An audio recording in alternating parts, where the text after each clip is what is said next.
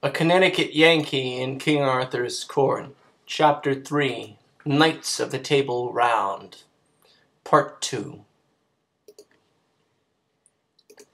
The boy nestled himself upon my shoulder and pretended to go to sleep. The old man began his tale, and presently the lad was asleep in reality, so also were the dogs, and the court, and the lackeys, and the files of men-at-arms.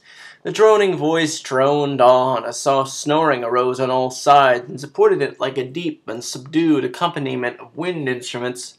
Some heads were bowed upon folded arms, some lay back with open mouths that issued unconscious music.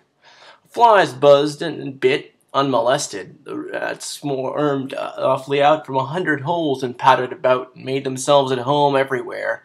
And one of them sat up like a squirrel on the king's head and held a bit of cheese in his hands and nibbled it and dribbled the crumbs in the king's face with naive and impotent irreverence. It was a tranquil scene, and restful to the weary eye and jaded spirit. This was the old man's tale. He said, "Right so, the king and Merlin departed and went until a hermit that was a good man and a great leech.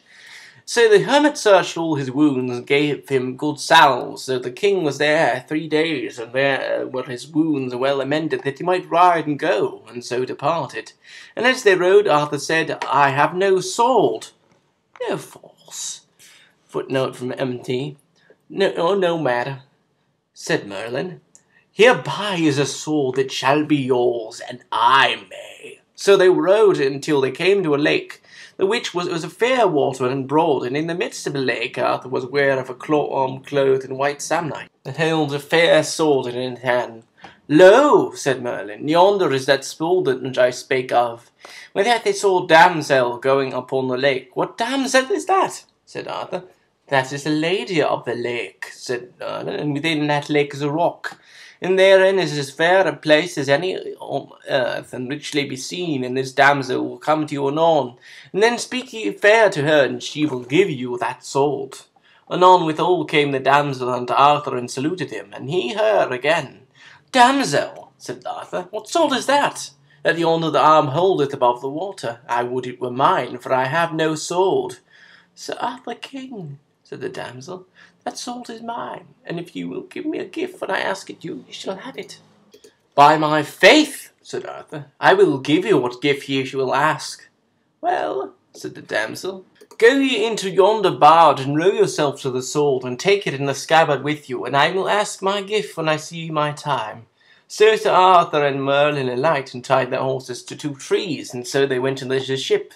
And when they came to the sword that with hand held, Sir Arthur took it to the handles, and took it with him.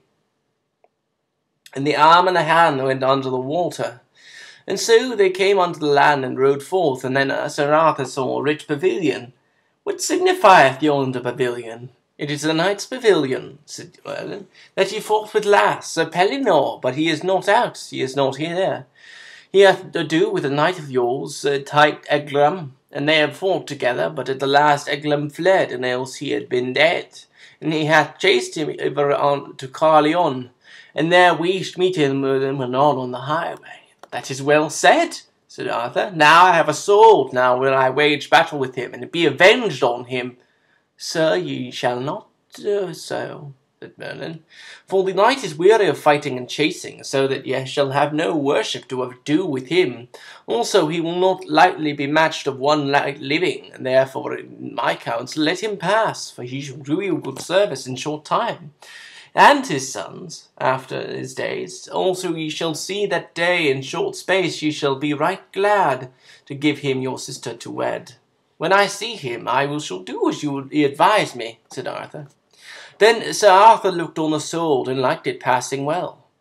"Which did thou like you better?" said Merlin, "the sword or the scabbard?" "Me liketh better the sword," said Arthur. "Ye are more unwise."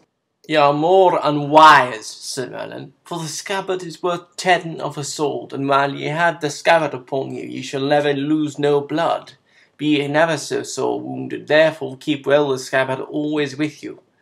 So they rode into Carleon, and by the way they met with Sir Pellinore, but Merlin had done such a craft that Pellinore sought not Arthur, and he passed by without any words. "I marvel," said Arthur, "that this knight would not speak." "Sir," said Merlin. He saw you not, for he had not seen you, ye had not lightly departed. So they came up unto Carlion, whereof his knights were passing glad. And when they had heard of his adventures, they marvelled that he would jeopardize his person so alone. But all men of worship said it was merry to be under such a chieftain that would put his person in adventure as other poor knights did. A Conneticut Yankee in King Arthur's Court, Chapter 3, Knights of the Round Table, Part 2. And